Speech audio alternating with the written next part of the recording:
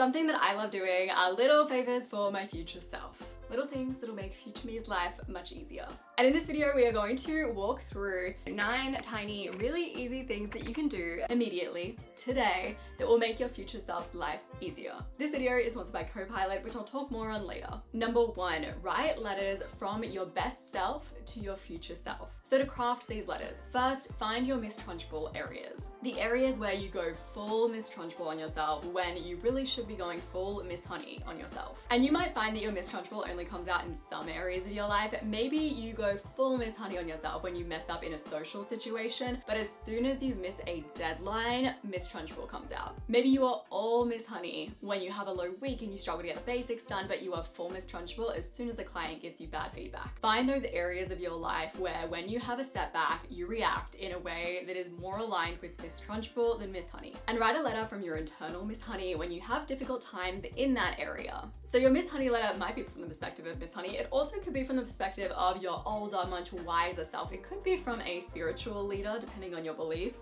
It really doesn't matter. Just fill these letters with compassion, with kindness, and maybe even with some guidance. Store these letters somewhere where you can get to them easily, so even in your phone is fine. Number 2, find a TV show, audiobook, or podcast for restricted temptation bundling. So, as a favor for your future self, find yourself a restricted to cooking, cleaning, working out, TV show, podcast, audiobook. So you probably heard of temptation bundling before. This is when you do something that maybe you don't enjoy doing so much. Could be cleaning, could be cooking. And while you do that, you pair it alongside something that fills your brain with dopamine. So you chuck on a TV show, watch a little TikTok, do something that is delightful to your brain while also doing something that isn't as delightful. But what makes a much bigger difference is restricted temptation bundling. So the first time that I noticed this was when I realized that I was being really consistent with my meal prepping habit. I was like, wow, I'm so impressed with myself. Then I realized that me being consistent with my meal prepping habit also happened to correlate with Euphoria being released week by week. While I meal prepped, I would watch the latest episode of Euphoria. I restricted myself to only watching Euphoria when I cooked. And that wasn't difficult because it was coming out week by week. And this is an idea that's promoted by Milkman, who is an economist. So in a study, a bunch of students, imagine, they offered $100 to spend some time at a gym, which is a great deal. For some of these students, they were given iPods that were preloaded with audiobooks like The Hunger Games, enjoyable audiobooks, things you'd want to listen to.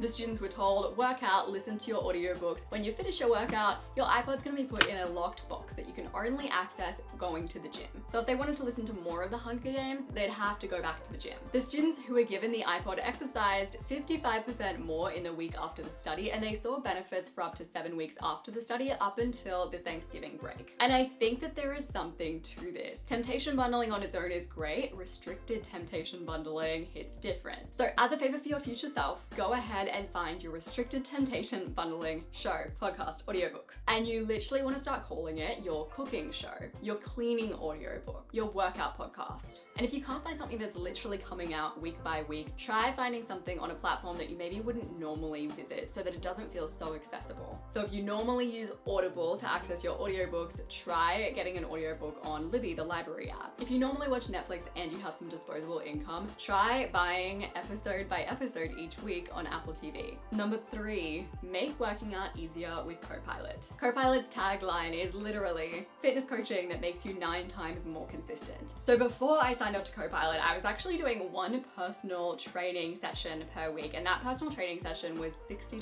for just 1 session. CoPilot, on the other hand, works out to be a lot cheaper.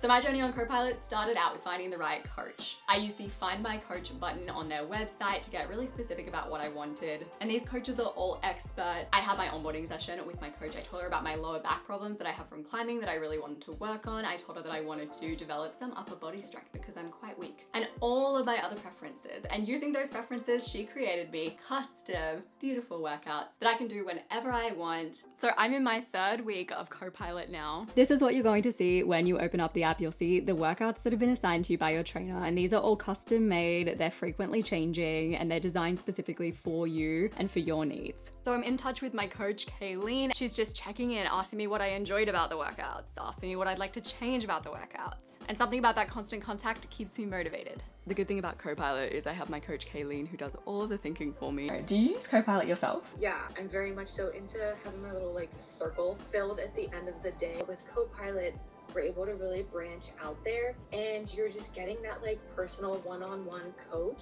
with the convenience of online training. So I just finished my workout, and one of the exercises that I was doing, the dumbbell wide bent over row, kind of hurt my lower back, so I'm gonna message my trainer and be like, what am I doing wrong? She'll come back to me and be like, okay, engage this part of your body, maybe do it like this, and give me a little demo. Don't forget to check out CoPilot using my link in the description, go.mycopilot.com/michelleb for 14 days free with your own expert fitness and health coach. Set up 6-week meal menus. So I'm about to introduce you to the meal planning technique that has made meal planning a whole lot easier for me. 6-week meal menus. I've always done some kind of meal prepping, but the biggest thing that I have struggled with is the mental work behind meal prepping. So picking the meals that I want to make for the week. So I decided to set up 6-week meal menus. I did the mental work once. It saved future me so much effort and time. So apparently this is also what kindergartens do. It makes it easier for the chefs, but it also makes sure there's enough variety for the children, which I love. So to create this, set up a 6-week plan. Then for each week, allocate 2 or 3 meals, depending on how much you tend to prep. I let go of worrying about, am I gonna have exactly the right number of meals? Because it always just pans out. And if for some reason one week you don't have enough, you can make more the next time. When you populate this meal plan, use recipes that you already know that you like, recipes that are easy for you to cook, and recipes that can be cooked in batch. Some weeks I'll also have on-the-spot meals that I'll pop in there. So this week I have burgers as my on-the-spot meals. I can make those in like 10-15 minutes. And then you just rotate through your weeks. When you get to week 6, you go back to week 1. Setting this up once will save future you so much time, effort, mental work. Categorize your money. So one huge favor that you can do for your future self immediately is set up a category of savings called short-term savings. So hearing about the idea of short-term savings made me feel really dumb because I was really unsure why I hadn't done it before. So one part of short-term savings is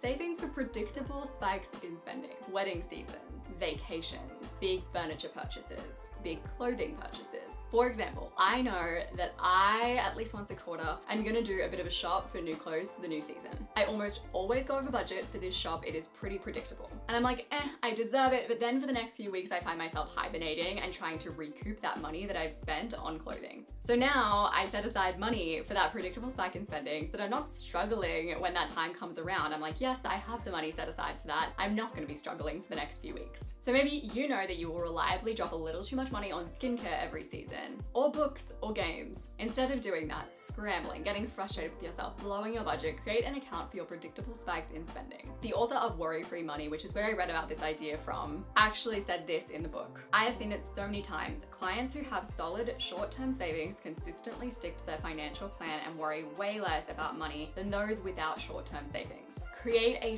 style Pinterest board. Style boards save you so much mental work when it comes to buying new clothing. So if you want to buy something new, look at your style board. Does it fit in? If no, don't buy it unless you are obsessed with it. When you go to buy clothes because it's a new season, have a look at your board. What are the people in your board wearing? What kind of colors are they leaning towards? What kind of cuts are they leaning towards? Buy those items that appear a few times. So for example, for spring, if you have a look at my style board, there are a lot of cropped racer tops. So I know that's something that I want to stock up on for the spring. As a really nice flow-on effect for this, once you start to build up your wardrobe in line with a distinct personal style, it's a lot easier to throw together clothes on a day-to-day basis because everything tends to go together. Use resonance testing to revisit your goals. Usually when you set your goals, your motivation is at an all-time high and it is really easy to overshoot. You get into this mindset of like, yes, from next week, I will be able to work out 40 minutes a day because I have all this motivation right now, therefore future me will also have that motivation. Right now, in this moment, there is no buzz unless you've just had a birthday. There are no false messages about your motivation levels. Use that to your advantage. Instead of beating yourself up about goals that maybe you didn't stick to as well as you wanted to or you didn't stick to at all, revisit your goals using resonance testing. I talked about this in my video on 5 mindset shifts that are improving my life. So meditation teacher John Kropf said, discover what non-zero amount of the activity you are willing to do. If your aim was to meditate for 20 minutes, ask if you'd be willing to do 19. Wait for the answer. No? Okay. What about 18? 17, and so on. It seems like it would be too simple to work, but I can report that it really does. You can apply this to any goal when it comes to quantity or how long you do something, or even the style of how you approach the goal. So ask yourself, am I willing to write 1 blog post a week? No. Am I willing to write 1 Instagram caption a week? And so on and so forth. You can test different goals and see how your body and mind respond. Almost always, when you start with a lower level goal, you are more likely to be successful. Spend an hour hour optimizing your environment for your habits. So bouncing off of the very last point, take an hour to set up your environment and cater it to you achieving those goals. For example, your goal, build a website. You might have a habit behind that goal of working on your website for half an hour every morning. To optimize your environment for that habit, you might put your laptop right beside your couch where you sit in the morning. Create an automation that runs every time you open up your laptop so that your brainstorming space for your website appears, and so on and so forth. Set up a delivery service for the things that you often run out of and you don't make time to get. So I used to be really terrible at renewing my contraception purely because I didn't want to go into the doctors, have that whole conversation, have to get a script, go to the chemist. It's a whole long process for something that seems really simple. So I signed up to Kinfertility, which is a contraception service. It hasn't been a problem since. Maybe you always find yourself running out of toilet paper, skincare, razors, and you just forget to check for those things when you do your weekly grocery shop. Try signing up for some kind of delivery service so that future you doesn't have to do that worrying anymore. Don't forget to check out CoPilot using my link in the description for 14 days free with your own expert fitness and health coach. If you liked this video and you're looking to do more things that create more ease in your life, try watching my other video which has similar advice. You can bash it all in one day, do all of these things to make your life a little bit easier for future you. That video is on the screen and down below. I appreciate you so very much and I'll see you soon.